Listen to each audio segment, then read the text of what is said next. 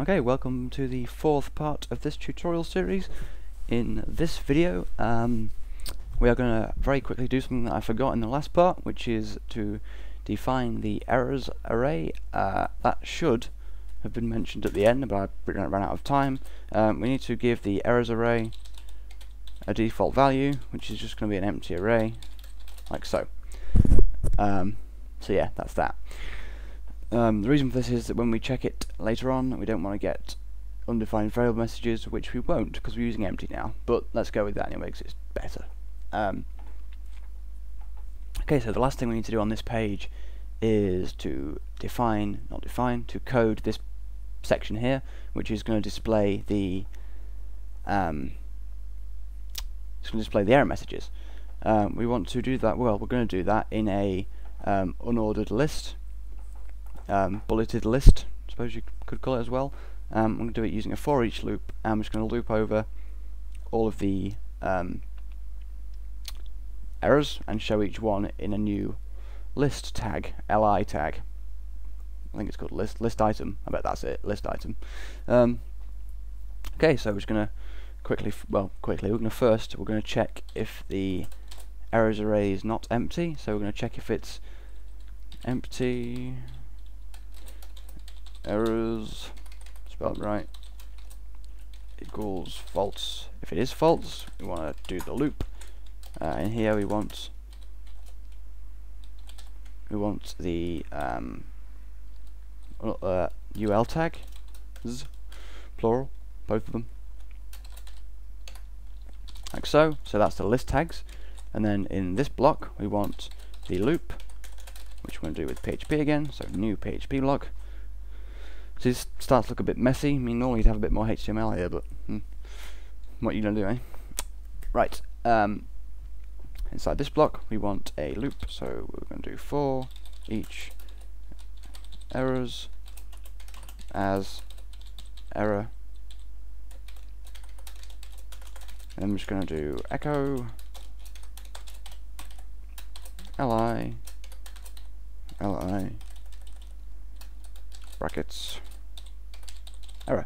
And what that will do is show each error on a new line, not a new line, on a new list item in a new bullet point. So yeah, that's how that works. So if I just demonstrate that now, if I hit register, you see we get the password cannot be empty and the username cannot be empty. 6 errors. What have I done?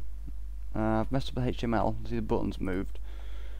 Let's see. Yeah, you see, missed a slash. That should be a closing tag, not an opening tag. There we go. 1 error. Let's actually just see what that is, very briefly. Oh, okay, well, you're not allowed an UL inside a paragraph tag, apparently. I can live with that for now, anyway. So yeah, that's what we are doing here. No, I can't. Let's change that to div. Sorry. HTML errors, they just drive me mad. Any kind of error. Just test that. There we go. No errors. Brilliant. See that stupid sidetrack will put me over 15 minutes. Okay, so let's just test the other conditions. Let's enter a username. Okay, that's gone away. Let's enter a different. Okay, password verification failed. And let's enter a username that exists. Spelled username wrong. Let's go back to our page, scroll up, and username. Just make sure that's worked. It has. Super. Firefox, stop bugging me. Right, so that's that done. Actually, one thing that would be nice to add is when you've submitted the form and it's sort of failed, like you get these errors, you don't really want to have to type in, and you saw my real username there, annoying. You don't really want to see, you don't really want to have to type in all your information again. Like say if this was a really long form with loads of information from the user, it'd be annoying for them to have to type everything in again if like one thing happened that caused it to be wrong, their information to be incorrect even. So what we're going to do is check if these, spelled entered wrong, check if these username, like check if each of these fields is has been submitted, and if it has, we are going to output that value into the field, so it'll stay there if they submit the field, and it goes back to this page basically, and all become clear when we do the code. Let's just quickly correct that spelling mistake, and no, and is that right? Doesn't seem right.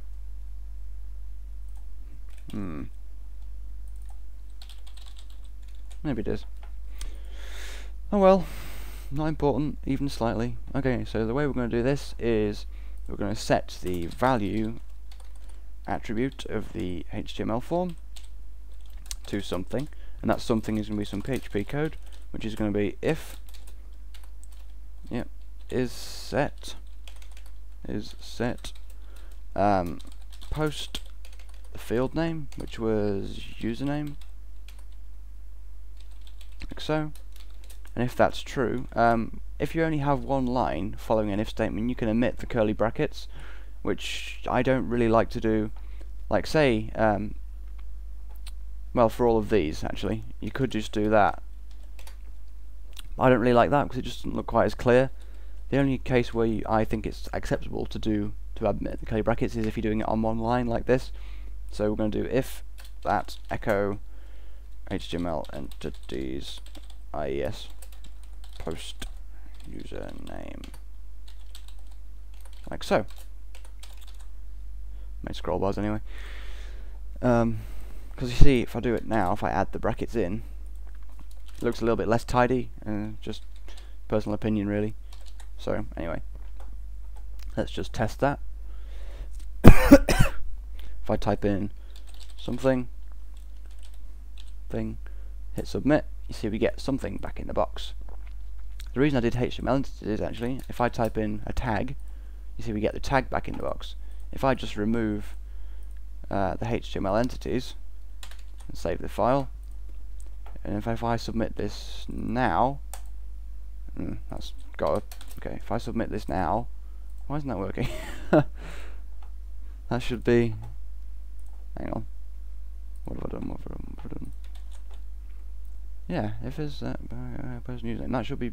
Oh no, that's allowed. If I submit a quote, there we go, and hit. So you see we get 2 errors and a slightly broken page. If I view the source of this page, you see what we've got here is value equals 3 quotes, which is invalid.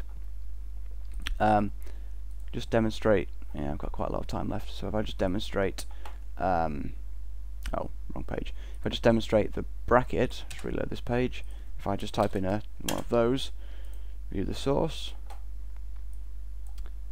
we get value equals the actual symbol in the source, which is allowed, but it could be used maliciously to make a HTML tag or do whatever bad things. So what we want to do is HTML entities, which we did. If I now go back to our page, hit reload, resend the data, view the source, bring this up here, you see we get this LT less than thingy, which won't have any value. And if I do a double quote, sorry, it won't have any value, it won't break the HTML. It will display as the actual thing we typed in, but it won't break the HTML. Okay, so if I view the page source on the page here, you see now we have this quote, short for quote, I suppose, thingy, displayed as this, and you see we've got valid. My validator plugin thingy says it's all fine, even though we typed in something that previously broke the code. So HTML code can't be processed like that. HTML entities fixes XSS. Ta-da. Okay, so we are not going to